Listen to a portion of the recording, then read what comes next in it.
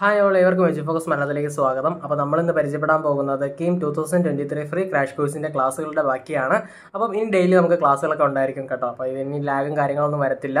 അപ്പം ഇന്ന് നമ്മൾ പഠിക്കാൻ പോകുന്നത് +1 9th ചാപ്റ്ററായ ഹൈഡ്രജൻ എന്ന് പറയുന്നതാണ്. അത് ആദ്യം തന്നെ പറയാം, കെമിസ്ട്രിയിലെയാണ്. ഇന്നത്തെ ക്ലാസ് കെമിസ്ട്രിയാണ്. അപ്പോൾ 9th ചാപ്റ്ററിലെ ഹൈഡ്രജൻ എന്ന് പറയുന്നൊരു ചാപ്റ്ററാണ്. ഹൈഡ്രജൻ ചാപ്റ്റർ എന്ന് പറയുമ്പോൾ നമുക്ക് പറയാം വളരെയധികം ചെറിയൊരു ചാപ്റ്ററാണ്. അതുകൊണ്ട് തന്നെ വളരെയധികം ചെറിയ ടോപ്പിക്കും കാര്യങ്ങളേ ഉള്ളൂ. പക്ഷേ എന്നിരുന്നാലും ഇതിൽ നിന്നും ചോദ്യം ചോദിക്കാൻ ഉറപ്പായതുകൊണ്ടാണ് ഈ ഒരു ചാപ്റ്റർ ഇന്ന് തിരഞ്ഞെടുക്കാൻ കാരണം. അതോടൊപ്പം തന്നെ ഇന്ന് ഒരു പ്രത്യേകത കൂടെ ഉണ്ട്.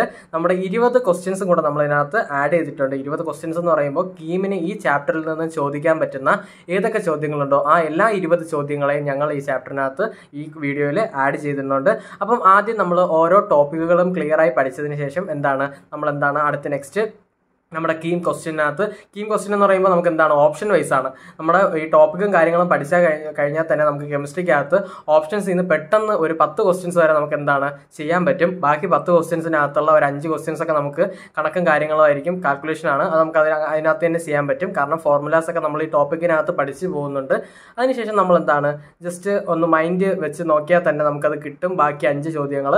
അപ്പോൾ നമ്മൾ ഈ ചാപ്റ്ററിൽ നിന്ന് വരാൻ സാധ്യതയുള്ള അല്ലെങ്കിൽ നമുക്ക് ഈ ചാപ്റ്ററിൽ നിന്ന് കിട്ടേണ്ട മാർക്ക് എല്ലാം നമ്മൾ ഈ ഒരു വീഡിയോയിലൂടെ തന്നെ സ്കോർ ചെയ്യാൻ പോവുകയാണ്. അപ്പോൾ നമുക്ക് വീഡിയോയിലേക്ക് കിടക്കാം. അപ്പോൾ ഹൈഡ്രജൻ എന്ന് പറയുന്ന ചാപ്റ്ററിനകത്ത് നമുക്ക് ഹൈഡ്രജൻ എന്ന് പറയുന്ന ഒരു ഗ്യാസിനെ പറ്റിയാണ് നമ്മൾ ഇതിനകത്ത് പഠിക്കുന്നത്. അപ്പോൾ 3 ഹൈഡ്രജൻ്റെ പോയിന്റ്സ് ആണ് നമ്മൾ ആദ്യം തന്നെ നോക്കാൻ പോകുന്നത്. അതിനെപ്പറ്റി നമുക്കിപ്പോൾ നോക്കാം. ഒന്നാമത്തെ പോയിന്റ് എന്ന് പറയുന്നത് ലൈറ്റസ്റ്റ് എലമെന്റ് ആണ്. ലൈറ്റസ്റ്റ് എലമെന്റ് ഏതാണെന്ന് ചോദിച്ചു കഴിഞ്ഞാൽ ആൻസർ എന്താണ്? ഹൈഡ്രജൻ ആണ് ലൈറ്റസ്റ്റ് എലമെന്റ് എന്ന് പറയുന്നത്. ഹൈഡ്രജൻ ആണ് ലൈറ്റസ്റ്റ് എലമെന്റ്. അടുത്ത് ലൈറ്റസ്റ്റ് ഗ്യാസ് എന്ന് ചോദിച്ചു കഴിഞ്ഞാൽ അതിന്റെ ആൻസർ എന്ത് തന്നെയാണ്? ഹൈഡ്രജൻ തന്നെയാണ്. ഹൈഡ്രജൻ തന്നെയാണ് ലൈറ്റസ്റ്റ് ഗ്യാസ് എന്നും പറയുന്നത്. അടുത്ത് most abundant element in the universe. Most abundant element in the universe. യൂണിവേഴ്സിൽ ഏറ്റവും അധികം നമ്മുടെ ഇതിനകത്തല്ല യൂണിവേഴ്സിനകത്ത് ഏറ്റവും അധികം കാണപ്പെടുന്നത് ഏതാണ്? ഹൈഡ്രജൻ ആണ്. ഹൈഡ്രജൻ ആണ് lightest element, lightest gas, most abundant element in the universe. ഈ 3 കാര്യങ്ങളും ഹൈഡ്രജന് മാത്രം അവകാശപ്പെടാനും സ്വന്തമാക്കി കൊടുത്തിരിക്കുന്ന കാര്യങ്ങളാണ്. ഇനി നമുക്ക് അടുത്ത് പഠിക്കാനുള്ളതെന്ന് പറഞ്ഞാൽ ഹൈഡ്രജൻ അനോമലസ് ബിഹേവിയർ കാണിക്കും. അനോമലസ് ബിഹേവിയർ കാണിക്കുന്നത് കൊണ്ട് തന്നെയാണ് അതിന് പീരിയോഡിക് ടേബിളിനകത്ത് ഒരു പൊസിഷൻ കൊടുത്തു വെച്ചിരിക്കുന്നത്. അതിനകത്ത് പ്രത്യേകിച്ച് അതിനായിട്ടൊരു പൊസിഷൻ കൊടുക്കാനായിട്ട് സാധിച്ചിട്ടില്ല ഹൈഡ്രജന്. അതുകൊണ്ട് തന്നെ hydrogen is A anomalous. The position of the hydrogen in periodic table is anomalous. ഹൈഡ്രജന്റെ periodic ടേബിളിലെ position എന്ന് പറയുന്നത് എന്താണ്? അനോമലസ് ആണ്. Anomalous behaviour കാണിക്കുന്നതുകൊണ്ടാണ്. അതുപോലെ തന്നെ നമുക്ക് ഒരുപാട് കാരണങ്ങളാൽ ഹൈഡ്രജനെ നമുക്ക് ഒരു സ്ഥലം കൊടുക്കാനായിട്ട് സാധിച്ചിട്ടില്ല. അവനൊരു പ്രത്യേക സ്വഭാവക്കാരനാണ്. അതുകൊണ്ട് അവൻ അവിടെ നിന്ന് മാറ്റിയിരുത്തിയിരിക്കുകയാണ്. അതുകൊണ്ട് തന്നെ അവൻ്റെ പൊസിഷൻ എന്ന് പറയുന്നത് എന്താണ്? അനോമലസ് ആണ്. അടുത്ത് നമുക്ക് പഠിക്കാനായിട്ട് പോകുന്നത് ഹൈഡ്രജന്റെ മോളിക്കുലാർ ഫോംസ് ആണ്. ഹൈഡ്രജന്റെ മോളിക്കുലാർ ഫോംസ് ആണ്. ഒരു 6 ഹൈഡ്രജന്റെ മോളിക്കുലാർ ഫോംസ് ഉണ്ട്. അത് നമ്മൾ വളരെ എളുപ്പത്തിൽ തന്നെ ഈ ഒരു വീഡിയോയ്ക്കകത്ത് അല്പനേരത്തിനകത്ത് നമ്മൾ പഠിക്കും. ഈ 6 എണ്ണമാണ് ഈ ഹൈഡ്രജന്റെ മോളിക്കുലാർ ഫോംസ് എന്ന് പറയുന്നത്. Molecular forms of hydrogen. ഹൈഡ്രജന്റെ molecular forms എന്ന് പറയുന്നത് hydrogen, deuterium, tritium, hydrogen, deuterium, hydrogen, tritium, deuterium, tritium. ഈ 6 കാര്യങ്ങളുമാണ് ഹൈഡ്രജന്റെ മോളിക്കുലാർ ഫോംസ് എന്ന് പറയുന്നത്. ഇതുമായി ബന്ധപ്പെടുത്തിയാണ് നമുക്ക് ഇനി അടുത്ത കാര്യങ്ങൾ പഠിക്കേണ്ടത്. അപ്പോൾ മോളിക്കുലാർ ഫോംസ് ഓഫ് ഹൈഡ്രജൻ എന്ന് പറയുന്നത് എത്ര എണ്ണമുണ്ട്? 6 എണ്ണമുണ്ട്. 6 എണ്ണം ഏതൊക്കെയാണ്? Hydrogen, deuterium, tritium, hydrogen, deuterium, hydrogen, tritium, deuterium, tritium. അപ്പം ഈ 6 കാര്യങ്ങളും നമ്മൾ പഠിച്ചതിന് ശേഷം അടുത്ത് വരുന്ന മെയിൻ ടോപ്പിക്കാണ് ഐസോമേഴ്സ് ഓഫ് ഹൈഡ്രജൻ എന്ന് പറയുന്നത്. Isomers of hydrogen. Isomers of ഹൈഡ്രജനകത്ത് നമ്മൾ ആദ്യം പഠിക്കേണ്ട ഒരു കാര്യമുണ്ട്. നമുക്ക് ജസ്റ്റ് ഒന്ന് ഇത് റബ്ബ് ചെയ്തിട്ട് നമുക്ക് നെക്സ്റ്റ് നോക്കാം. ഇതിനകത്ത് ഐസോമേഴ്സ് ഓഫ് ഹൈഡ്രജൻ നമ്മൾ പഠിക്കുമ്പോൾ ഇതിനകത്ത് ആകെ നമ്മൾ പഠിക്കേണ്ടത് 2 പടങ്ങളുണ്ട്. 2 പടങ്ങൾ വെച്ച് തന്നെ നമുക്ക് അതിനകത്ത് പഠിക്കാനായിട്ട് സാധിക്കും.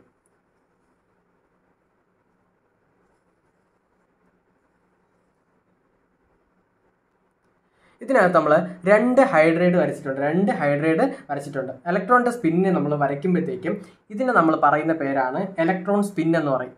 ഇത് ഓപ്പോസിറ്റ് സൈഡും ഇത് നേരെ opposite side, clock വൈസും anti clock വൈസും. അതാണ് ഇതിനെ പറയുന്നത്. ക്ലോക്ക് വൈസും ആന്റി ക്ലോക്ക് വൈസും എന്താണ്? ഇലക്ട്രോൺ സ്പിന്നാണ്. Electron spin. ഇതിന് നടുക്കായിട്ട് ന്യൂക്ലിയസ് ഉണ്ട്. ആ ന്യൂക്ലിയസ് ആണെങ്കിൽ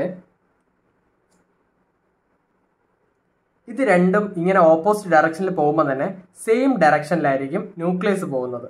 nucleus same direction. Nucleus same direction. അപ്പോൾ എന്താണ്, ഇലക്ട്രോൺ സ്പിൻ നടക്കുന്നു. ഇലക്ട്രോൺ സ്പിൻ എന്താണ്, ഓപ്പോസിറ്റ് ഡയറക്ഷൻസ് ആണ്. Opposite directions means clock വൈസും anti clock വൈസും, clock വൈസും anti clock വൈസും ആണ് പോകുന്നത്. അപ്പോഴത്തേക്ക് എന്താണ്, ന്യൂക്ലിയസ് ആണെങ്കിൽ എന്താണ്, സെയിം ഡയറക്ഷനിലാണ്, വലത്തോട്ടാണ്, ഇതും വലത്തോട്ടാണ്. അപ്പം ഇവിടെ സംഭവിക്കുന്നതെന്ന് പറഞ്ഞാൽ nuclear spin in same direction, nuclear spin in same direction or parallel is ortho isomer. Isomers of ഹൈഡ്രജനകത്ത് രണ്ടെണ്ണം ഉണ്ട്, ഓർത്തോ ഐസോമറും പാരാ ഐസോമറും. അപ്പം ഓർത്തോ ഐസോമറും പാരാ ഐസോമറും തിരിച്ചറിയാനായിട്ടുള്ള ഏക വഴിയാണ് ഞാൻ ഇപ്പോൾ പറഞ്ഞു തന്നിരിക്കുന്നത്. അപ്പം 2 ഇലക്ട്രോൺ സ്പിൻ നമ്മൾ വരച്ചു. അതിനുശേഷം ഇലക്ട്രോൺ സ്പിൻ എന്താണ്, ഓപ്പോസിറ്റ് സൈഡിലേക്ക്, ഇത് വലത്തോട്ടാണെങ്കിൽ ഇത് നേരെ ഇടത്തോട്ട് എന്ന് പറഞ്ഞാൽ ക്ലോക്ക് വൈസും ആന്റി ക്ലോക്ക് വൈസും. നടുക്ക് ന്യൂക്ലിയസ് ഉണ്ടെന്ന് എല്ലാവർക്കും തന്നെ അറിയാം.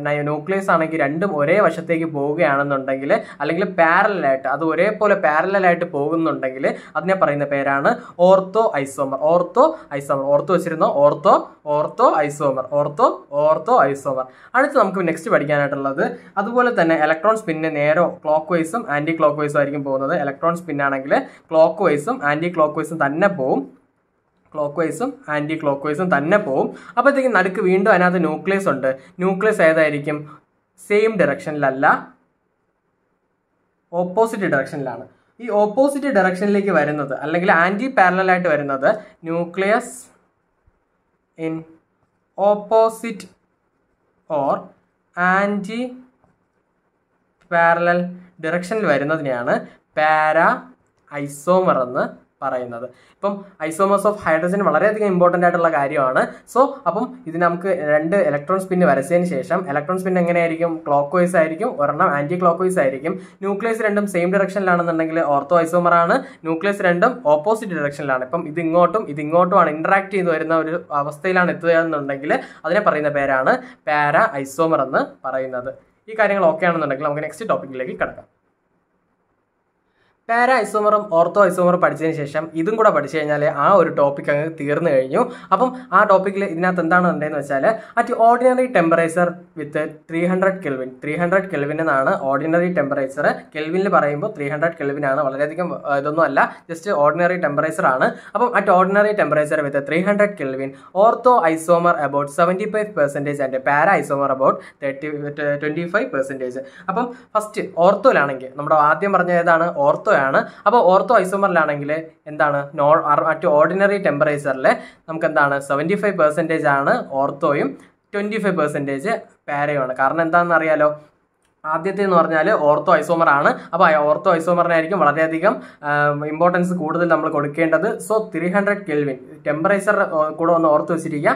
300 കെൽവിൻ ആവുമ്പോഴാണ് എന്താണ് ഇപ്പം 75%, 25%.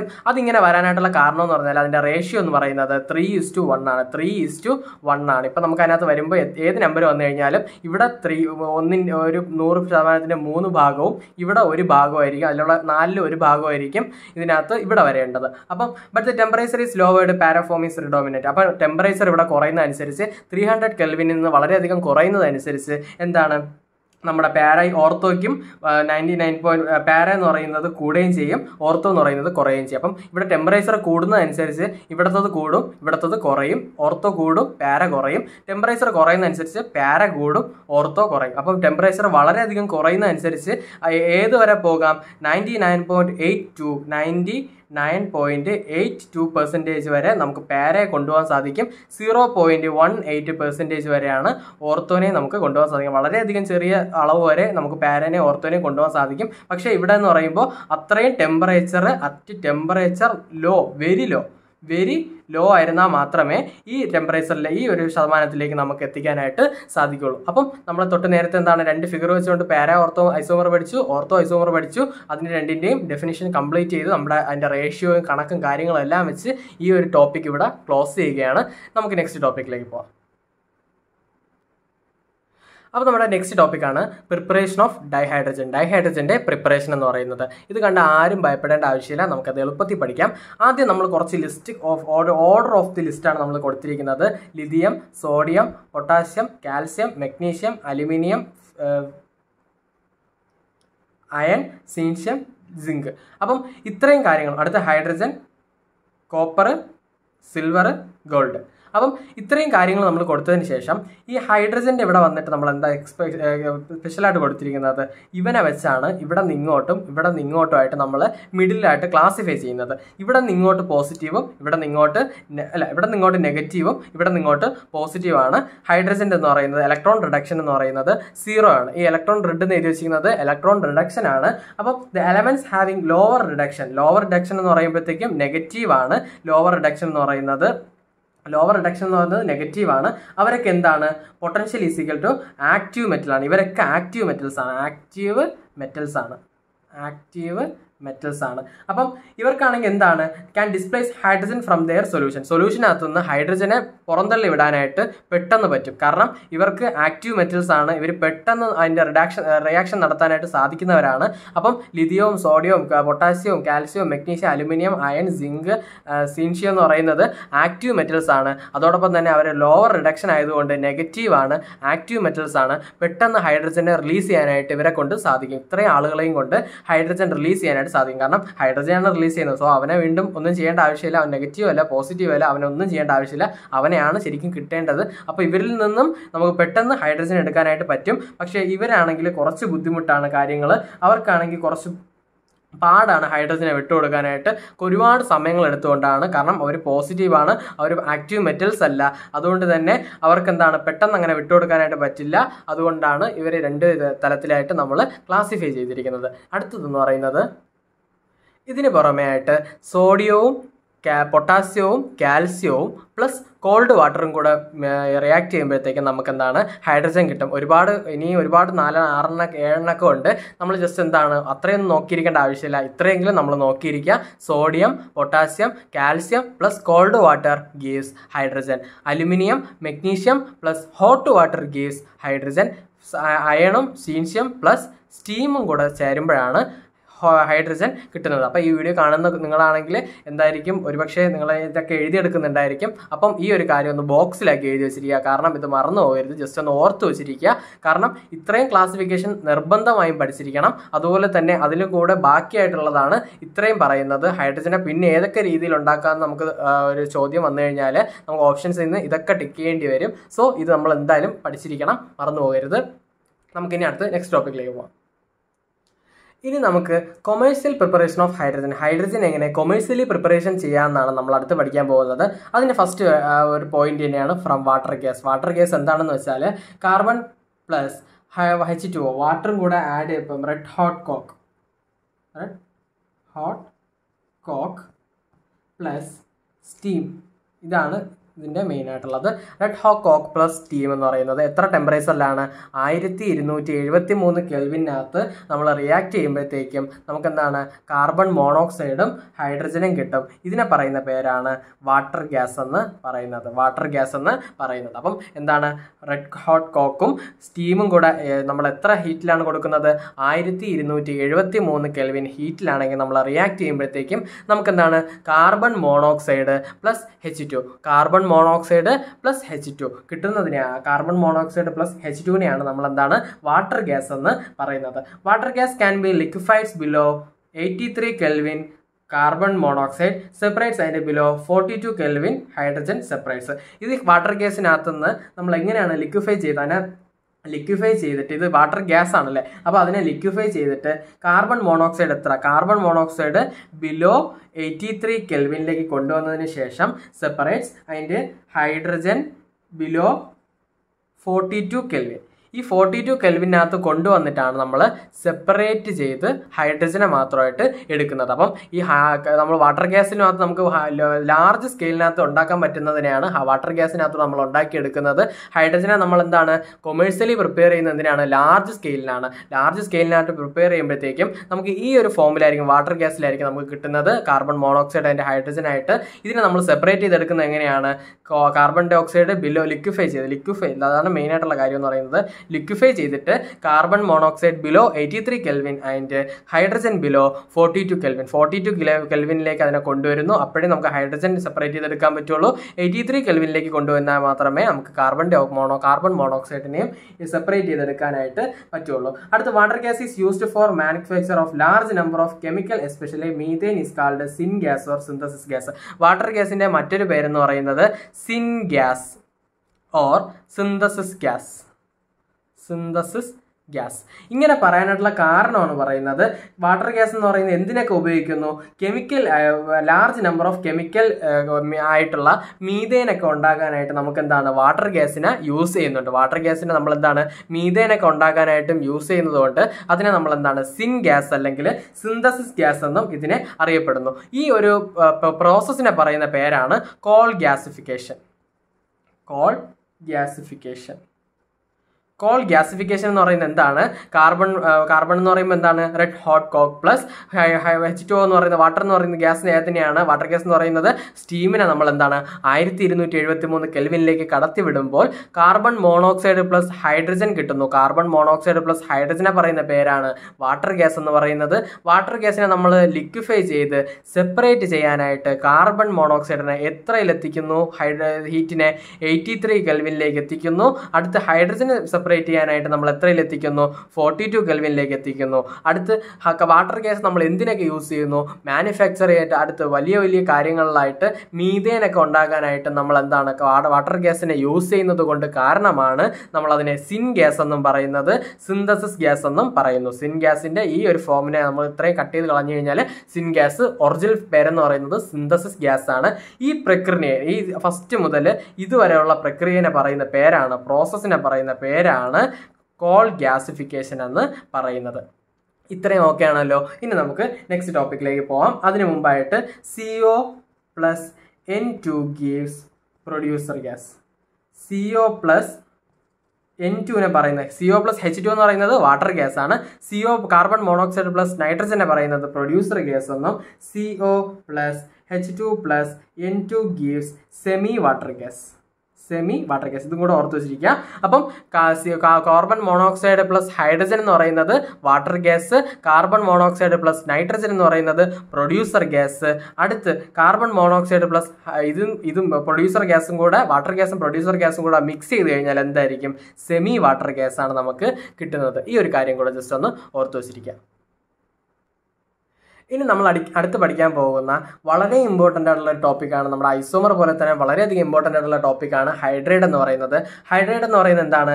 Binary compounds of hydrogen with other element is called hydrate. Hydrogen ആണെങ്കിൽ മറ്റു എലമെന്റ്സുമായിട്ട് കമ്പൈൻ ചെയ്തുണ്ടാകുന്ന ഈച്ച് വൺ കോമ്പൗണ്ട്. ഇപ്പം ഹൈഡ്രജനും അടുത്ത് മറ്റൊരു കോമ്പൗണ്ട് ഒറ്റ കോമ്പൗണ്ട് എലമെന്റ് ബൈനറി എലമെന്റുമായിട്ട് മാത്രം കമ്പൈൻ ചെയ്ത് വരുന്ന ഒരു ഇതിനെ പറയുന്ന പേരാണ് binary compounds of hydrogen with other elements is called hydrate എന്ന് പറയുന്നത്. എക്സാമ്പിൾ ഏതൊക്കെയാണ് വരുന്നത്? Lithium hydride, sodium hydride, ammonia, H2O water. അപ്പം ഇത്രയൊക്കെ കാര്യങ്ങളാണ് ജസ്റ്റ് ഈ എക്സാമ്പിൾ കണ്ടപ്പോഴെങ്കിലും നിങ്ങൾക്ക് മനസ്സിലായിട്ടുണ്ടാവും എന്ന് വിചാരിക്കുന്നു. Hydrogen can form large number of compounds. Hydrogen can form large number of compounds with other elements but carbon can form large number of itself. അപ്പം ഇതേ സെയിം കാര്യം തന്നെയാണ്. Hydrogen can form large number of compounds with other elements. Hydrogen ആണെങ്കിൽ large number of compounds ആണെങ്കിൽ മറ്റ് എലമെന്റുകളുമായി combine ചെയ്തുകൊണ്ട് ഒരുപാട് compounds ഉണ്ടാക്കാനായിട്ട് ഹൈഡ്രജനെ കൊണ്ട് സാധിക്കും. പക്ഷേ കാർബണിനും അതുപോലെ കോമ്പൗണ്ട്സ് ഉണ്ടാക്കാനായിട്ട് സാധിക്കും. ബട്ട് ഇറ്റ്സെൽഫ് അതിന് സ്വന്തമായി തന്നെയായിരിക്കും അതിനകത്ത് അതുമായി ബന്ധപ്പെടുത്തിയിട്ടുള്ള കുറച്ച് ആളുകളുമായിട്ട്. ഇപ്പം ഒരു എക്സാമ്പിൾ പറഞ്ഞുതരാം. ചില ആളുകളുണ്ടായിരിക്കും എല്ലാവരുമായിട്ട് നല്ല കൂട്ടുണ്ടായിരിക്കും. അവർക്ക് ഇന്ന ആളെന്ന് പറഞ്ഞ് വേർതിരിവോ അങ്ങനെ ഇങ്ങനെ ഒന്നും കാണില്ല. അവർക്ക് വളരെയധികം ഒരു യൂണിവേഴ്സ് തന്നെ അവരുടെ ഒരു ഫ്രണ്ട്ഷിപ്പിനകത്ത് ഉണ്ടായിരിക്കും. പക്ഷേ കാർബൺ ആണെങ്കിൽ അങ്ങനെയല്ല. അവൻ്റെ ഒരു ഒരു ചുറ്റുപാടുള്ള കുറച്ച് സ്വഭാവ ദൂഷ്യങ്ങളുള്ള കുറേ ആളുകളുണ്ടായിരിക്കും. അവനോട് മാത്രമായിരിക്കും അവൻ കൂട്ടുകൂടുന്നതും. അങ്ങനെ ഒരു ഇൻട്രോവേർട്ട് ആയിട്ടിരിക്കുന്ന ആളാണ് കാർബൺ എന്ന് പറയുന്നത്. എക്സ്ട്രോവേർട്ട് ആയിട്ടിരിക്കുന്ന ആളാണ് ഹൈഡ്രജൻ എന്ന് പറയുന്നത്. സോ ഹൈഡ്രജൻ ആണെങ്കിൽ ഒരുപാട് മറ്റു പല ആളുകളുമായിട്ട് എലമെന്റ്സുമായിട്ട് കമ്പൈൻ ചെയ്തുകൊണ്ട് ഒരുപാട് കോമ്പൗണ്ട്സ് ഉണ്ടാക്കാനായിട്ട് പറ്റും. പക്ഷെ കാർബൺ ആണെങ്കിലും അതുപോലെ ലാർജ് നമ്പർ ഓഫ് കോമ്പൗണ്ട്സ് ഉണ്ടാക്കാനായിരിക്കും പറ്റും. പക്ഷേ അതർ എലമെന്റ്സുമായിട്ട് അല്ല, വിത്ത് ഇറ്റ് സെൽഫ് ആണ്. അതിന് സ്വന്തമായിട്ട് കാർബണിന് കുറേ ആളുകളുണ്ട്. അവരുമായി മാത്രമായിരിക്കും കാർബൺ എന്താണ് കോമ്പൗണ്ട്സ് ക്രിയേറ്റ് ചെയ്യുന്നത്. ഇൻ ഹൈഡ്രേറ്റ്സിനകത്ത് 3 ടൈപ്സ് ഉണ്ട്. 3 ടൈപ്പ് ഓഫ് ഹൈഡ്രേറ്റ്സ് ആണ് നമുക്കുള്ളത്. Ionic hydrate, saline hydrate or salt like hydrate. Ionic hydrate, saline hydrate, salt lake hydrate. Ionic ഹൈഡ്രേറ്റിനെ പറ്റിയും സലൈൻ ഹൈഡ്രേറ്റിനെ പറ്റിയും സാൾട്ട് ലേക്ക് ഹൈഡ്രേറ്റിനെ പറ്റിയൊക്കെ നമ്മളിപ്പോൾ പറയും. അലൈൻ ഹൈഡ്രേറ്റിലാണെങ്കിൽ നമുക്ക് എന്താണ് ആൽക്കലി മെറ്റൽസും ആൽക്കലൈൻ എർത്ത് മെറ്റൽസും കൂടെ ചേരുമ്പോൾ ഉള്ളതിനെയാണ് നമ്മൾ എന്താണ് S block elements plus hydrogen എന്ന് പറയുന്നത്. അപ്പം ഇതിനകത്ത് അയോണിക് ഹൈഡ്രേറ്റിനകത്ത് വരുന്നത് എസ് ബ്ലോക്ക് പ്ലസ് ഹൈഡ്രജൻ. എന്ന് പറയുമ്പോൾ ആൽക്കലി മെറ്റൽസും ആൽക്കലി എർത്ത് മെറ്റൽസും കൂടെ ചേർന്ന് വരുന്നതാണ് നമ്മൾ എസ് ബ്ലോക്ക് എലമെന്റ്സ് എന്ന് പറയുന്നത്. ആൽക്കലൈൻ എർത്ത് മെറ്റൽസിനെയും കൂടെ ചേർന്ന് വരുന്നതിനാണ് നമ്മൾ എസ് ബ്ലോക്ക് എലമെന്റ്സ് എന്ന് പറയുന്നത്. അതിൻ്റെ കൂടെ ഹൈഡ്രജനും കൂടെ ചേരുമ്പോഴാണ് നമുക്ക് അയോണിക് ഹൈഡ്രേറ്റ് കിട്ടുന്നത്. അപ്പം ഇതുമായി ബന്ധപ്പെടുത്തി നമ്മൾ ഒരു ഇൻക്രീസിങ് ഓർഡറിൽ അല്ലെങ്കിൽ ഡിക്രീസിങ് ഓർഡറിനകത്തേക്ക് നമ്മളൊരു കാര്യം പഠിക്കും. അതിനെയാണ് നമ്മൾ സ്റ്റെബിലിറ്റി ഓഫ് ദ ഹൈഡ്രേറ്റ്സ് എന്ന് നമ്മൾ കണക്കാക്കുന്നത്. ആ ഒരു സ്റ്റെബിലിറ്റിക്ക് വേണ്ടിയിട്ടാണ് നമ്മൾ ഈ ഹൈഡ്രേറ്റിനെ കുറിച്ച് മുതൽ ഇത്രയും വരെ നമ്മളിവിടെ പഠിച്ചു വന്നത്. അപ്പം സ്റ്റെബിലിറ്റി താഴോട്ട് വരുന്നതനുസരിച്ച് കുറഞ്ഞുകൊണ്ടിരിക്കും. ഓക്കെ, സ്റ്റെബിലിറ്റി താഴോട്ട് വരുന്നതനുസരിച്ച് കുറഞ്ഞുകൊണ്ടിരിക്കും. ആ രീതിയിലായിരിക്കണം നിങ്ങൾ നോക്കേണ്ടത്. Lithium hydrate greater than, sodium hydrate greater than, potassium hydrate greater than, rubidium hydrate greater than, caesium hydrate. അപ്പം ഇതിൽ ഏറ്റവും കൂടുതൽ സ്റ്റെബിലിറ്റി കൂടുതൽ ആർക്കായിരിക്കും? ലിഥിയത്തിനായിരിക്കും, ലിഥിയം ഹൈഡ്രേറ്റിനായിരിക്കും. ഇതിലേറ്റവും സ്റ്റെബിലിറ്റി കുറവ് ആർക്കായിരിക്കും? സീഷ്യം ഹൈഡ്രേറ്റിനായിരിക്കും. അടുത്ത് beryllium hydrate, magnesium hydrate, calcium hydrate, strontium hydrate, barium hydrate. ഇത് first group elements ആണ്, ഇത് സെക്കൻഡ് ഗ്രൂപ്പ് എലമെന്റ്സ് ആണ്. അപ്പം അതാണ് അതിന്റെ വ്യത്യാസത്തിൽ നമ്മൾ എഴുതിയിട്ടുണ്ടായിരുന്നത്. ഹൈഡ്രേറ്റിൽ ഫസ്റ്റ് ഗ്രൂപ്പ് എലമെന്റ്സിനകത്ത് ഏറ്റവും അധികം സ്റ്റെബിലിറ്റി കൂടുതൽ ആർക്കായിരുന്നു? ലിഥിയം ഹൈഡ്രേറ്റിനാണ് ഫസ്റ്റ് ഗ്രൂപ്പിൽ സ്റ്റെബിലിറ്റി ഏറ്റവും കൂടുതൽ. സ്റ്റെബിലിറ്റി ഏറ്റവും കുറവ് സീഷ്യം ഹൈഡ്രേറ്റിനാണ്. സെക്കൻഡ് ഗ്രൂപ്പിനകത്ത് ബെറീലിയം ഹൈഡ്രേറ്റിനാണ് ഏറ്റവും അധികം സ്റ്റെബിലിറ്റി കൂടുതൽ. ബേരിയം ഹൈഡ്രേറ്റിനാണെങ്കിൽ സ്റ്റെബിലിറ്റി വളരെ കുറവാണ്. അപ്പം ഇതിനകത്ത് ഇതൊക്കെ നമ്മൾ തൊട്ട് മുമ്പ് ഒരു കെമിസ്ട്രി ക്ലാസ് ഉണ്ടായിരുന്നു. ഇതിനകത്ത് നമ്മൾ ഫജാൻസ് റൂളൊക്കെ പഠിച്ചിരുന്നു, കോവാലന്റ് നേച്ചർ കാണിക്കുന്നതിനെ പറ്റിയിട്ട്. അപ്പം അതിനുമായി ബന്ധപ്പെടുത്തിയിട്ടാണ് ഈ ഒരു ഓർഡറിൽ സ്റ്റെബിലിറ്റിയെ നമ്മൾ കണക്കാക്കിയിട്ടുള്ളത്. അപ്പം ആ ഒരു വീഡിയോ കണ്ടിട്ടില്ലാത്തവരാണെങ്കിൽ ഈ വീഡിയോ കണ്ടതിന് ശേഷം ആ ഒരു വീഡിയോ കൂടെ ജസ്റ്റ് ഒന്ന് കാണുക. കാരണം ആ ഒരു ചാപ്റ്റർ വളരെയധികം ഇമ്പോർട്ടൻ്റ് ആണ്. കണക്റ്റഡ് ആയിട്ട് ഏതെങ്കിലും ഒരു കാര്യങ്ങൾ ഏതെങ്കിലുമൊക്കെ ഒരു ചാപ്റ്ററിനകത്ത് വരുന്നതായിരിക്കും. സോ അത് നിങ്ങൾ ആരും മിസ്സാക്കരുത്. അതുകൊണ്ട് നിങ്ങൾ കാണുക. അടുത്ത് ജസ്റ്റ് കോവാലന്റ് നേച്ചറിനകത്ത് ഈ ഒരു കുറച്ച് കാര്യങ്ങൾ ജസ്റ്റ് നമ്മൾ പഠിച്ചു കഴിഞ്ഞു. അപ്പോൾ ഓർഡർ ആരും മറന്നു പോകരുത്. ലിഥിയം ഹൈഡ്രേറ്റ് ആണ് ഏറ്റവും കൂടുതൽ, അതിനുശേഷം sodium hydrate, potassium hydrate, rubidium hydrate, caesium hydrate. അതെല്ലാം നമ്മൾ ഏതൊക്കെയാണ്? First group എലമെന്റ്സിനകത്തുള്ളതാണ്. Second group എലമെന്റ്സിനകത്ത് beryllium hydrate, magnesium hydrate, calcium hydrate, strontium hydrate, barium hydrate. ഇത്രയും കേൾക്കുമ്പോൾ നമ്മുടെ ചെവിയിനകത്ത് എന്തെങ്കിലുമൊക്കെ കയറി പോകുന്നുണ്ടായിരിക്കും, അല്ലെങ്കിൽ തല പുകയുന്നതായിട്ടൊക്കെ തോന്നിയിട്ടുണ്ടാവും.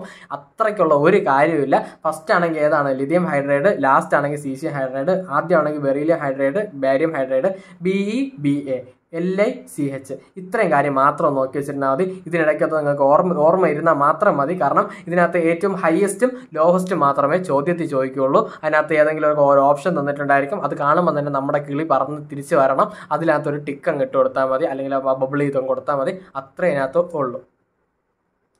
ഈ ഒരു കാര്യം വളരെയധികം ഇമ്പോർട്ടൻ്റ് ആണ്. ഇതിനകത്ത് ക്വസ്റ്റ്യൻ ചോദിക്കുന്നതിലും ഈ ഒരു ക്വസ്റ്റ്യൻ നമ്മൾ ആഡ് ചെയ്തിട്ടുണ്ട്. കാരണം അത് നമ്മൾ ആഡ് ചെയ്തിരിക്കുന്നതല്ല, നമുക്ക് ഓൾറെഡി അതിനകത്ത് കീമിൽ ചോദിച്ചിട്ടുള്ള ഇമ്പോർട്ടൻ്റ് ആയിട്ടുള്ള ചോദ്യങ്ങളിൽ വന്നിട്ടുള്ളതാണ്.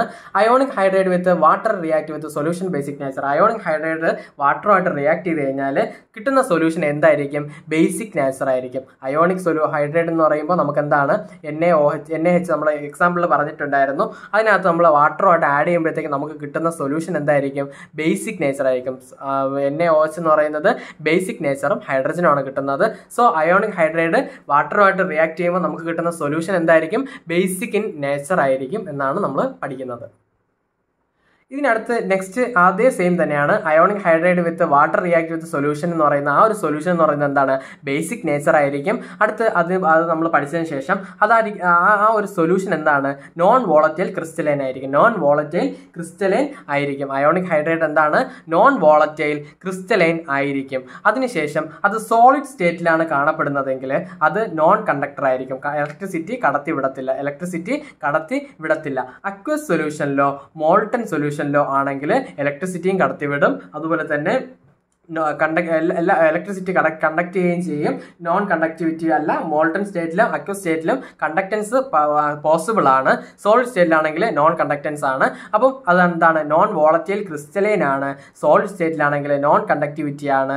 അക്വസ് സ്റ്റേറ്റിലോ മോൾട്ടൺ സ്റ്റേറ്റിലോ വന്നു കഴിഞ്ഞാൽ കണ്ടക്ടിവിറ്റി പോസിബിൾ ആണ്. ഈ ഒരു കാര്യം കൂടെ ജസ്റ്റ് അതിനകത്തൊന്ന് ഓർത്തു വെച്ചിരിക്കുക. ഇനി നമ്മൾ പഠിക്കാൻ പോകുന്നതെന്ന് പറഞ്ഞാൽ വളരെയധികം ഇമ്പോർട്ടൻ്റ് ആയിട്ടുള്ള മോളിക്കുലാർ ഹൈഡ്രൈഡും മെറ്റാലിക് ഹൈഡ്രൈഡും ഈ രണ്ട് ടോപ്പിക് കൂടെ കഴിഞ്ഞാൽ ഈ ഒരു വീഡിയോ വൈൻഡപ്പ് ചെയ്യാം. ഈ ഒരു ചാപ്റ്റർ കഴിയുകയാണ്. സോ അരമണിക്കൂർ അല്ലെങ്കിൽ ഒരു 3/4 മണിക്കൂറിനകത്തായിരിക്കും നമ്മൾ ഈ ഒരു ചാപ്റ്റർ നമ്മൾ വളരെയധികം ക്രിസ്റ്റൽ ക്ലിയർ ആയിട്ട് നമ്മൾ പഠിച്ചു പോകുന്നത്. ഒരു 5 മിനിറ്റ് നമുക്ക് ലാസ്റ്റ് ആയിട്ട് ക്വസ്റ്റ്യൻസ് ഡിസ്കസ് ചെയ്യാനായിട്ടും അതിൻ്റെ ഒരു ആൻസർ കണ്ടുപിടിക്കാനായിട്ടുള്ള ഒരു വഴിയും കൂടെ മാത്രമായിരിക്കും.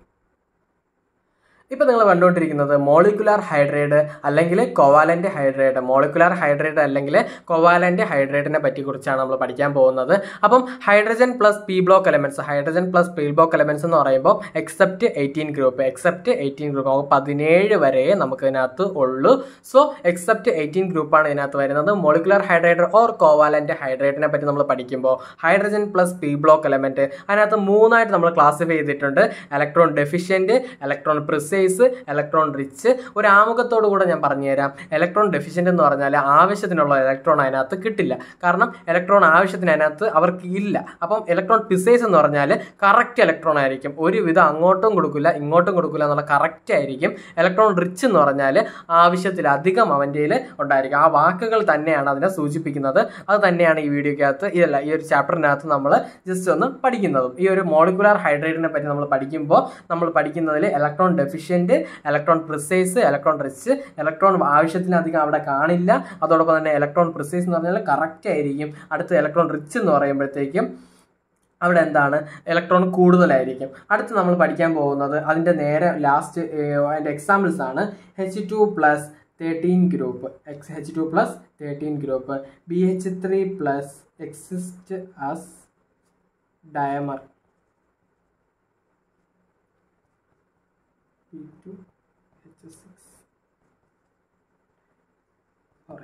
അപ്പം ഇലക്ട്രോൺ ഡെഫിഷ്യന്റിനകത്ത് വരുന്നത് ഹൈഡ്രജൻ പ്ലസ് 13 ഗ്രൂപ്പാണ്. നമ്മൾ 14 ഗ്രൂപ്പിനെ പറ്റി ചിന്തിക്കേണ്ട. 14 ഗ്രൂപ്പ് ഇവിടെ വരും, ബാക്കി ഇവിടെ വരും. അപ്പം ഇലക്ട്രോൺ ഡെഫിഷ്യന്റിനകത്ത് വരുന്നത് ഹൈഡ്രജൻ പ്ലസ് 13 ഗ്രൂപ്പ് തൊട്ടാണ് നമുക്കിനകത്ത് സ്റ്റാർട്ട് ചെയ്യുന്നത്. ഹൈഡ്രജൻ പ്ലസ് 13 ഗ്രൂപ്പിനാണ് ഇതിന് വരുന്നത്. അടുത്ത് BH3 ആണ് ഇതിൻ്റെ ഒരു എക്സാമ്പിൾ എന്ന് പറയുന്നത്. അത് ഏത് രൂപത്തിലായിരിക്കും കാണുന്നത്?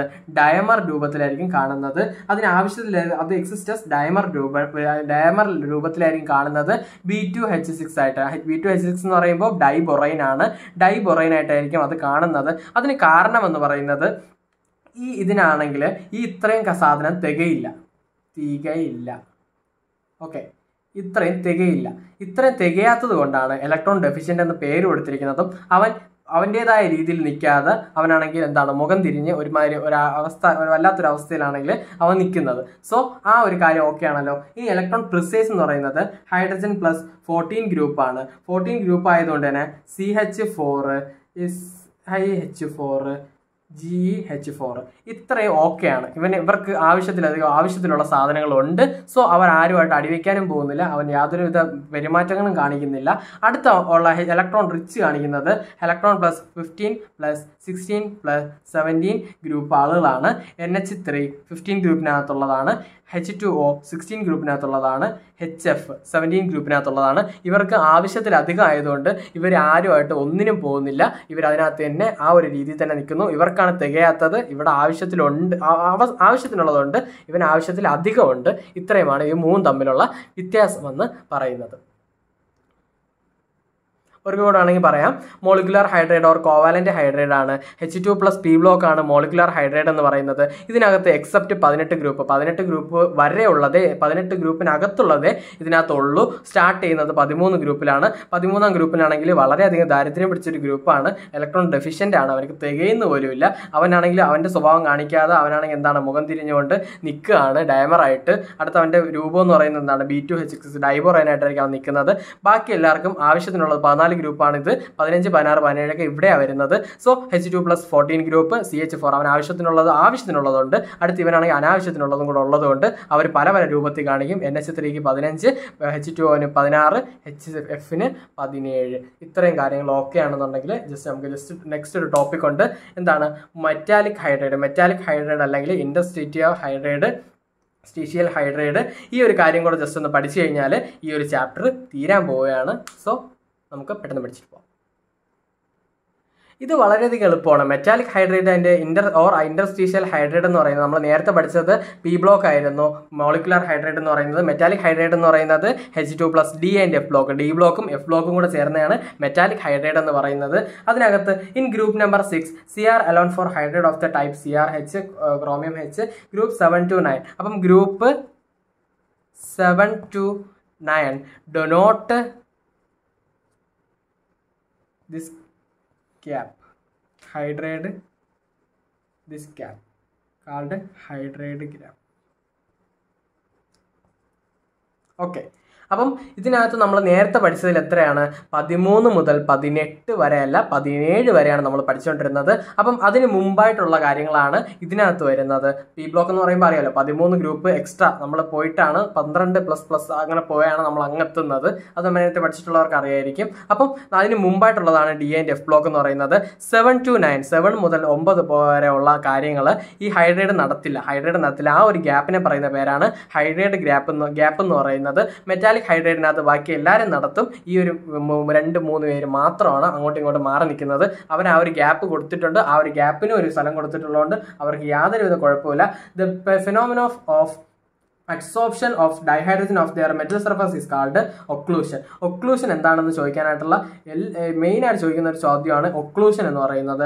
Occlusion എന്ന് പറയുമ്പോൾ എന്താണ്? The phenomenon of absorption of dihydrogen. ഡൈഹൈഡ്രജന്റെ adsorption നടക്കുന്ന ഫെനോമിനോൺ മെറ്റൽ സർഫസിനകത്ത് അഡ്സോർപ്ഷൻ നടക്കുന്ന ഫിനോമിനോണിനെ പറയുന്ന പേരാണ്, പ്രതിഭാസത്തെ പറയുന്ന പേരാണ് ഒക്ലൂഷൻ എന്ന് പറയുന്നത്. ഒക്ലൂഷൻ എന്ന് പറയുന്നത് മെറ്റൽ സർഫസിനകത്ത് അഡ്സോർപ്ഷൻ നടക്കുന്ന, മെറ്റൽ സർഫസിനകത്ത് ഡൈഹൈഡ്രജന്റെ അഡ്സോർപ്ഷൻ നടക്കുന്ന ഫിനോമിനോണിന് പറയുന്ന പേരാണ് ഒക്ലൂഷൻ എന്ന് പറയുന്നത്. ഡൈഹൈഡ്രജന്റെ മെറ്റൽ സർഫസിനകത്ത് അഡ്സോർപ്ഷൻ നടക്കുന്ന ഫിനോമിനോണിന് പറയുന്ന പേരാണ് ഒക്ലൂഷൻ എന്ന് പറയുന്നത്. അടുത്ത് നമുക്ക് കൊളോയിഡൽ ഫോമിന് ഹൈഡ്രജൻ നമ്മൾ എഴുതേണ്ടതുണ്ട്. ഇതിന്റെ ഒരു ഓർഡർ ഓഫ് ദി ഫോം എന്ന് പറയുന്നത് കൊളോയിഡിയൽ palladium, PD greater than PD, PU nickel. Okay. കൊളോയിഡിയൽ palladium, platinum, gold, nickel. ഇതാണ് ഇതിൻ്റെ ഒരു ഓർഡർ എന്ന് പറയുന്നത്. ഇതോടുകൂടെ ഈ ഒരു ചാപ്റ്റർ നമുക്ക് തീരാൻ പോവുകയാണ്. അപ്പം ഇതോടുകൂടെ നമ്മുടെ ചാപ്റ്റർ അവസാനിച്ചിരിക്കുകയാണ്. അപ്പോൾ നമ്മൾ ജസ്റ്റ് എന്താ പറഞ്ഞിരുന്നത്, ഒരു 20 ചോദ്യങ്ങൾ നമ്മൾ കംപ്ലീറ്റ് ചെയ്യുമെന്ന് പറഞ്ഞിരുന്നില്ലേ നമ്മൾ നെക്സ്റ്റ് എക്സാമിൻ്റെത്. അപ്പം എക്സാമിന് ചോദിക്കുന്ന ചോദ്യങ്ങളാണ്: which element forms maximum compound in chemistry? ഏറ്റവും കൂടുതൽ കോമ്പൗണ്ട്സ് ഉണ്ടാക്കാൻ പറ്റുന്നത്, കെമിസ്ട്രിക്കകത്ത് ഏറ്റവും അധികം എലമെൻറ്റ്സ് ഓഫ് കോമ്പൗണ്ട്സ് ഉണ്ടാക്കാൻ പറ്റുന്ന ആർക്കാണ്? ഹൈഡ്രജനാണ്. കാർബൺസിനാണ് പറ്റും, പക്ഷേ എങ്ങനെയാണ്? അവർക്ക് ഇറ്റ് സെൽഫാണ്, അവൻ്റേതായ രീതിയിൽ മാത്രമേ നിൽക്കുകയുള്ളൂ. ഹൈഡ്രജൻ ആണെങ്കിൽ എന്താണ്, അവർക്ക് എല്ലാവരുമായിട്ടും നമുക്ക് ഇൻട്രാക്ട് ചെയ്തുകൊണ്ട് കോമ്പൗണ്ട്സ് ഉണ്ടാക്കാൻ പറ്റും. Hydrogen is not obtained zinc react with water. Called വാട്ടറാണ്. Called വാട്ടറുമായിട്ട് react ചെയ്യുമ്പോഴാണ് സിങ്കിനെ ഹൈഡ്രജനെ ഒബ്റ്റെയിൻ ചെയ്യാൻ പറ്റുന്നത്. അടുത്ത് radio active isotope of hydrogen is tritium. Radio active എന്ന് പറയുക ഐസോട്ടോപ്പ് ഓഫ് ഹൈഡ്രജനിൽ റേഡിയോ ആക്റ്റീവ്സ് ഏതാണ്? ട്രിഷ്യം ആണ് റേഡിയോ ആക്റ്റീവായിട്ട് പ്രവർത്തിക്കുന്നത്. The adsorbed hydrogen in palladium is known as occluded. Occluded ആണ് ഒക്ലൂഡഡ് എന്ന് പറയുമ്പോൾ നമ്മൾ നേരത്തെ പറഞ്ഞിരുന്നു ഒക്ലൂഷൻ നമ്മൾ നേരത്തെ പറഞ്ഞിരുന്നു. Adsorption of hydrogen in metal എന്ന് പറയും. പെലാഡിയം എന്ന് പറയുന്ന ഒരു മെറ്റലാണ്. മെറ്റൽ എങ്ങനെയായിരിക്കും ചോദ്യങ്ങൾ വരുന്നത്, അങ്ങനെയാണ് നമ്മൾ ഈ ഒരു ക്വസ്റ്റ്യൻ കൂടെ നമ്മൾ ചെക്ക് ചെയ്യാൻ നോക്കിയത്. Which cannot be oxidised by H2O2. ഇതിനകത്തുള്ളതിൽ ഹൈഡ്രജനും H2O2മായി ഓക്സിഡൈസ് ചെയ്യാൻ പറ്റാത്ത ഏതാണ്? O3. അടുത്ത് ionic hydrate react with water to give basic solutions. Ionic hydrate ഒരു വാട്ടറുമായിട്ട് ആഡ് ചെയ്ത് കഴിഞ്ഞാൽ ഒരു ബേസിക് സൊല്യൂഷൻ ആണ് കിട്ടുന്നത്. Na+H2O NaOH plus H2 എന്ന് പറഞ്ഞ നമ്മളൊരു എക്സാമ്പിളൊക്കെ നമ്മൾ ജസ്റ്റ് നോക്കിയതാണ്. അടുത്ത the normality of 30 volume of water H2O2 is prevented by 5.336 newton. ഈ ഒരു ക്വസ്റ്റ്യൻ നമ്മൾ ജസ്റ്റ് എന്താണ് നെക്സ്റ്റ് ഒരു വീഡിയോയ്ക്കകത്ത് നമ്മൾ ജസ്റ്റ് ഈ കാൽക്കുലേഷന് വേണ്ടി മാത്രമായിട്ടൊരു വീഡിയോ ചെയ്യുന്നുണ്ട്. ആ ഒരു ചോദ്യത്തിനകത്ത് നമ്മൾ എന്തായാലും ചോദിക്കുന്നതായിരിക്കും, അപ്പം നമ്മൾ ചെയ്യുന്നതായിരിക്കും. അപ്പം ജസ്റ്റ് എന്താണ് ഇതിൻ്റെ ആൻസർ ഒന്ന് ജസ്റ്റ് നോക്കി വെച്ചിരുന്നു. അടുത്ത decomposition of H2O2 is prevented by അസറ്റാനിലൈഡ്. അസറ്റാനിലൈഡ് ആണ് decomposition of H2O2 prevented by അസറ്റാനിലൈഡ്. അടുത്ത heavy water is represented by D2O ആണ് ഹെവി വാട്ടർ എന്ന് പറയുന്നത്. അടുത്ത് the colour of hydrogen is hydrogen കളറില്ല, colourless ആണ്. അടുത്ത് what is the lightest gas? നമ്മുടെ first question ആയിരുന്നു, ഹൈഡ്രജൻ തന്നെയാണ്. Which of the following metal എവോൾവ്സ് hydrogen on react with called dilute H2NO3 Mg ആണ്, മെഗ്നീഷ്യം ആണ്. അത് HOH ആംഗിളിന്റെ water molecule is 140. Bond angle നമ്മൾ വാട്ടറിന്റെ നമ്മൾ കഴിഞ്ഞ ചാപ്റ്ററിലും പഠിച്ചിട്ടുണ്ടായിരുന്നു. വി ഷേപ്പ് ഓർ ബെൻഡ് ഷേപ്പിൻ്റെ ഇവിടുത്തെ ആംഗിൾ എന്ന് പറയുന്നത് 104.5 എന്ന് അറിഞ്ഞിട്ടുള്ളതാണ്. അപ്പം 104.5 ആണ് ഇതിൻ്റെ ബോണ്ട് ആംഗിൾ എന്ന് പറയുന്നത്. Which of the following is called amphoteric solution? Amphoteric solution എന്ന് പറയുന്നത് വാട്ടറാണ്. ബേസിക് സൊല്യൂഷനും കാണിക്കും, അസിഡിക് സൊല്യൂഷനും കാണിക്കും. ഞാൻ ആ വീഡിയോയ്ക്കകത്ത് നമ്മൾ എഴുതി പഠിപ്പിക്കാത്തതെന്ന് പറഞ്ഞാൽ ഈ ഒരു ക്വസ്റ്റ്യനകത്ത് ഇങ്ങനെ ചോദിക്കുമ്പോഴത്തേക്കും ജസ്റ്റ് പറഞ്ഞുതരാന്നുള്ള രീതിയിൽ തന്നെയാണ്. അപ്പോൾ വാട്ടർ 2 സൊല്യൂഷൻ കാണിക്കും, അസിഡിക്കും കാണിക്കും, ബേസിക്കും കാണിക്കും. ആംഫോട്ടറിക് എന്ന് വിളിക്കാനുള്ള കാരണം അതുകൊണ്ടാണ്. ഹൈഡ്രജന് പറയുന്നത് നമ്മൾ എന്താണ് അനോമലസ് ബിഹേവിയർ കാണിക്കുന്നതുകൊണ്ട് അനോമലസ് പൊസിഷനാണ് അതിനകത്ത് ഉള്ളത്. അടുത്ത which of the following example of the ഇൻഡസ്ട്രീഷ്യൽ ഹൈഡ്രേറ്റിന് example ആയിട്ട് ഇതിനകത്ത് പറയുന്നത് സിങ്ക് ഹൈഡ്രേറ്റ് ആണ്. അടുത്ത which pair does not shows hydrogen isotope? ഓർത്തോയും പാരയും isotope hydrogen isotope കാണിക്കില്ല, അത് ഐസോമേഴ്സ് ആണ്. ഓർത്തോ ഐസോമറും പാര ഐസോമറാണ്. അടുത്ത water is oxidised in the oxygen by fluorine ആണ് അതിൻ്റെ ആൻസർ എന്ന് പറയുന്നത്. അടുത്തത് water react with the potassium എന്ന് പറയുന്നത് എക്സോടെർമിക് ആണ്. Zinc water reacts with potassium is exothermic. അടുത്തത് the boiling point of water is high because the water molecule associate due to H bonding. Hydrogen bonding ഉള്ളതുകൊണ്ടാണ് boiling point of water കൂടുന്നത്. അടുത്ത when hydrogen peroxide is added to acidified potassium dichromate A blue colour is produced due to A formation of CrO5 ആണ്. അപ്പോഴത്തേക്കും നമ്മുടെ oxidising നമ്മൾ 6 എന്നൊക്കെ നമ്മൾ കഴിഞ്ഞ വീഡിയോയ്ക്ക് നമ്മൾ പഠിച്ചിരുന്നു. ഇത് അധികം നേരമൊന്നും ഈ നീല കളർ നിൽക്കില്ല, എന്നിരുന്നാൽ പോലും നമുക്ക് ഇതിനകത്ത് പറയാൻ പറ്റുന്നതെന്ന് പറഞ്ഞാൽ CrO5 ആണ്. അപ്പോൾ താങ്ക്സ് ഫോർ വാച്ചിങ്. ഇതുപോലുള്ള വീഡിയോസ് ഇനിയും കാണുവാൻ ഈ ചാനൽ ഇപ്പോൾ തന്നെ സബ്സ്ക്രൈബ് ചെയ്യുക. ഇത്രയും നാൾ നമ്മൾ പറഞ്ഞിരുന്നെങ്കിലും ഇടയ്ക്കൊക്കെ നമുക്ക് ബുദ്ധിമുട്ട് കൊണ്ട് നമുക്ക് എന്തായാലും നിർത്തി വയ്ക്കേണ്ടി വന്നിരുന്നു. അപ്പോൾ എന്നിരുന്നാൽ പോലും നമ്മൾ ഇടയ്ക്കിടയ്ക്കൊക്കെ ഓരോരോ ക്ലാസ്സുകളായിട്ട് അങ്ങനെ വിട്ടുകൊണ്ടിരുന്നിരുന്നു. എന്നിരുന്നാൽ പോലും ഫസ്റ്റ് കണ്ട അത്രയും കുട്ടികളൊന്നും പിന്നെ കാണുന്നില്ലായിരുന്നു. അത് വലിയൊരു വിഷമമാണ്. സോ കാണുന്ന നിങ്ങളുടെ അത്രയും സപ്പോർട്ട് നിങ്ങൾക്ക് ഉണ്ടായിരിക്കണം. Thanks for watching.